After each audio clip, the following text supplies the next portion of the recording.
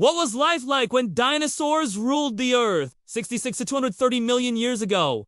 During the Mesozoic era, aka the Age of Dinosaurs, Earth was a very different place. There were no grass or flowers, just ferns, giant conifers, and massive reptiles. Some dinosaurs were huge, like Argentinosaurus, as long as 5 buses, while others, like Microraptor, were chicken-sized and had feathers. But it wasn't just dinosaurs. Giant crocodiles, early mammals, flying reptiles called pterosaurs, and sea monsters like Mosasaurus ruled the land, air, and sea. Oceans were full of ammonites and early sharks, and insects were huge, like dragonflies with 2-foot wings. The climate was hot and humid with no ice caps. Even the poles were lush with life.